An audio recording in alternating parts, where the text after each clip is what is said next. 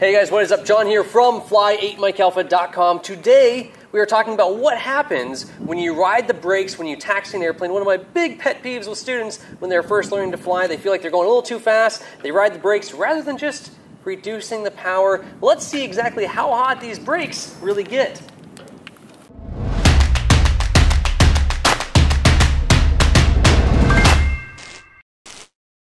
So all too often I'm seeing students apply brake rather than reduce power when they're taxiing out to the runway. Now there's a lot of other times students are really hard on brakes, but we routinely see brake changes on trainer aircraft being 100 to 150 hours, when on my personal airplanes I've gone 500-600 hours without actually changing the brake pads ever. No need for it. They're not wearing out. We measure them. They look just fine. Now on trainer aircraft they're getting worn down way fast, and that is because I routinely see people taxiing with 1200, 1300 RPM going a little too quick. They apply some brakes and they just ride those brakes rather than taxiing along at 800 to 1000 RPM or a lower RPM setting where you wouldn't need to constantly ride the brakes. Now, of course, we have to apply brakes to taxi at a safe speed, but we should also be getting the power out of there so we're not causing excess wear on the brakes and especially causing excess temperature, which could eventually lead to brake fade and less effective brakes when we really need them the most. So let's go ahead and see here. Right now we've got about 77 degrees on our brake caliper and on our rotor. So 77 degrees there. Now we're going to go ahead and taxi out a half a mile and we'll shut down, get out, check what our temperatures are, riding the brakes. We'll be taxiing along at about 1200 to 1300 RPM, and then we will go ahead and taxi in the last half mile, so it'll be a 1 mile round trip. Same thing, 1200 to 1300 RPM, riding those brakes just like students do. We'll see how hot these things get. I'm betting every bit at 200 degrees or more. We'll see how hot they really get, and we'll also see how much they really wear out. We'll take a little picture here of what the pads look like now, and then what the pads look like after a mile of really hard taxiing.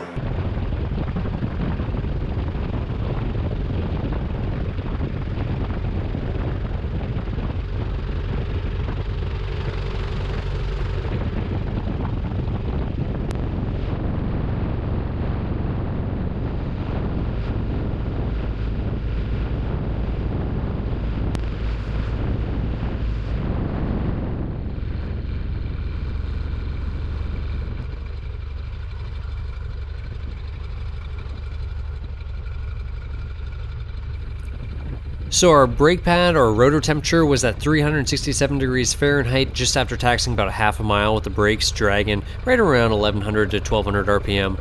And our actual caliper temperature was all the way up at 251 degrees Fahrenheit. So the overall temperature of that caliper that holds the piston and the brake pads in there. Let's go ahead and taxi back the last half mile to the hangar, shut down, and see how hot these things really get. After 1 full mile of taxiing with the brakes lightly dragging at about 1000 to 1200 RPM.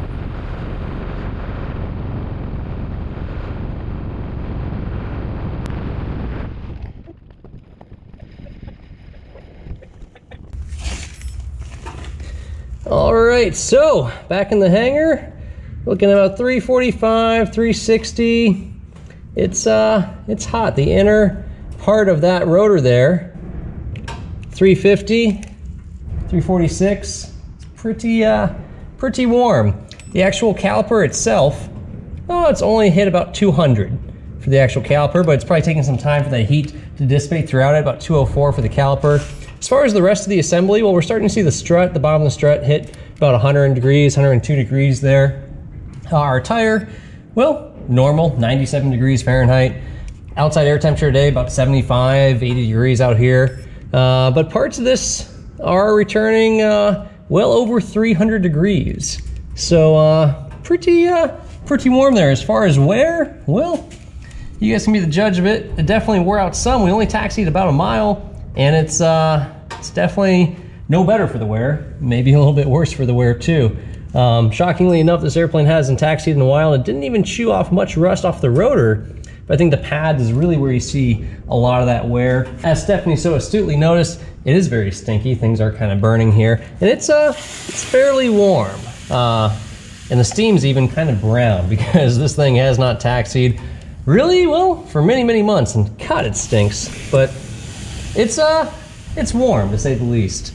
How much damage gets done for just one taxi out by a student running about 1000 to 1100 RPM? That's what we ended up doing. We found that 1000 to 1100 RPM was plenty, actually, to really drag the brakes very lightly.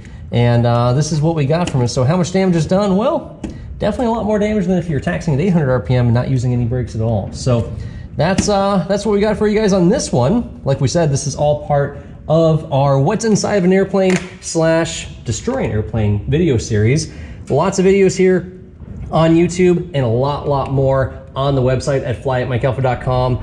Everything from how does this little valve here work, how does the strut work, how do the brakes work, what does the inside of a wing look like, what's the inside of a fuel tank look like, how does the engine work, all that stuff. We're going to cut up this Cherokee into little bitty pieces and explain every single part of it to you guys. Check it out on YouTube as well as many more videos online at flyatmikealpha.com. And remember, if you guys cannot fly every day, then flyatmikealpha.com. We'll see y'all in the next one.